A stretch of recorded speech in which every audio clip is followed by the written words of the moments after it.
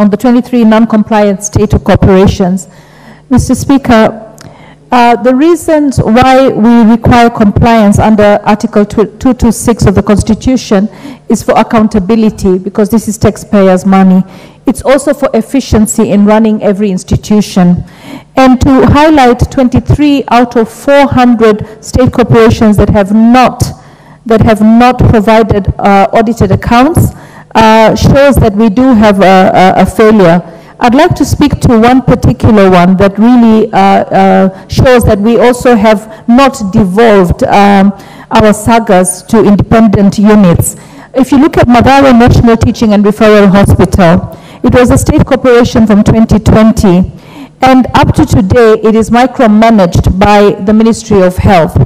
And because of that, we have a lot of disservice to the people of Nairobi and the people of Kenya, because it deals with mental health, and it is completely understaffed. According to my data, the hospital requires over 366 staff, requires over 1,416 staff, and right now they only have 366.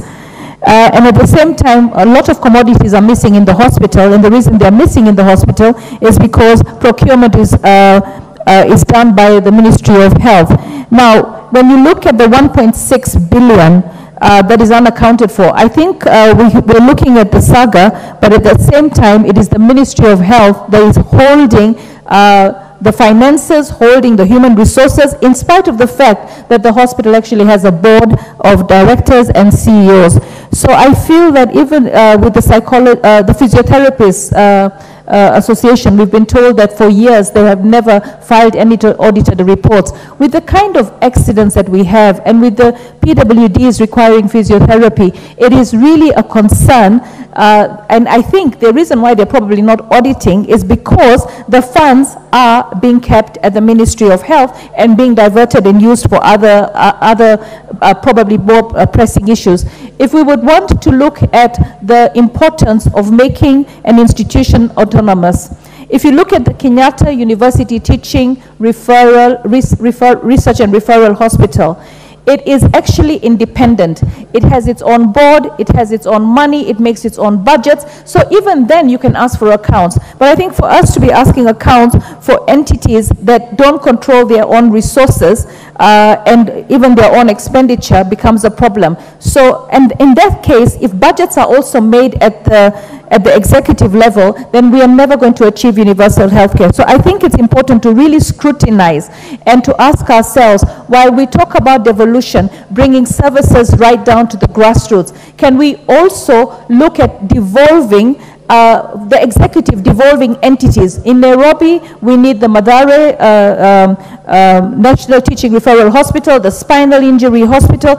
All these have to be made autonomous so that they can be able to actually put budgets, employ their own staff, make their own expenses, and then be accountable. So for me, I think it's important that the EACC looks very strictly into the 1.6 billion, because in the health sector, we cannot afford to have 1.6 billion unaccounted for. And I really want to commend the Public Investment Committee for coming up with this report and highlighting the 23 entities that are not compliant, but state corporations that are not compliant, because I know that you will find that it is the executive that is holding them ransom and not allowing this child that should grow. I mean, really, Mathare and Spinal Injury should be let to run their own affairs so that they can provide the much needed services when it comes to spinal injuries and when it comes to mental health. Thank you. I support. Who is up on the point of order? Professor, Honorable, yes. What's your point of order? Mr. Speaker, pursuant to Standing Order number 95, in the mood of the House, I would wish that we call the Speaker, the mover, to reply.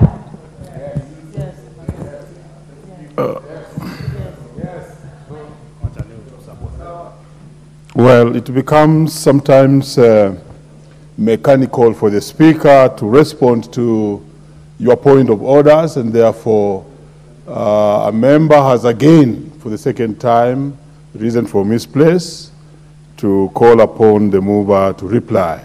Will as many as of that opinion say aye? Aye. Will as many as of a contrary opinion say nay? Nay. The ayes have it, and therefore we call the mover to reply. After you. Thank you, Honorable Speaker. Honorable Speaker, on the onset, allow me to appreciate my colleagues. I want to thank all my colleagues who have spoken onto this report and wish to say thank you for that. And they raised about one or two issues which are very pertinent.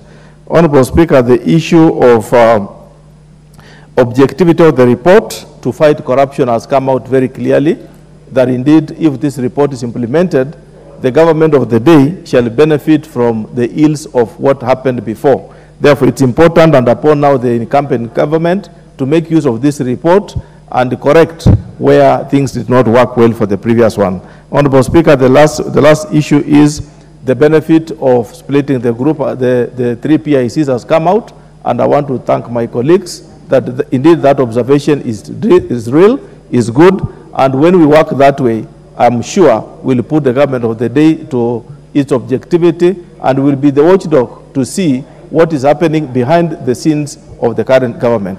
Thank you, Honorable Speaker, and I beg to reply. Very well. We shall defer putting of the question. Yes, again. What's your point of order?